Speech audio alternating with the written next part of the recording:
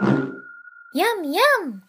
Floyd here with a quick demonstration of retopoing a shoe last in Modo. With a scan last in an inactive mesh item, create a new cube primitive in an empty mesh item, roughly the shape of the bottom portion of the last. Use the Add Loop tool to add 5 additional loops slicing the cube in the side view. Add an additional loop running down the length of the cube as well as one through the center.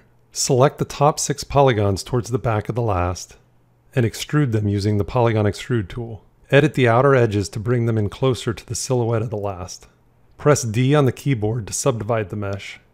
Activate Mesh Constraints. Press and hold the Alt key and click to access the background constraint options. Change the geometry constraint attribute to point and close the options. Press R for scale and click and drag in the viewport. Convert the polygonal mesh to Catmull-Clark sub-Ds using the keyboard shortcut Shift-Tab.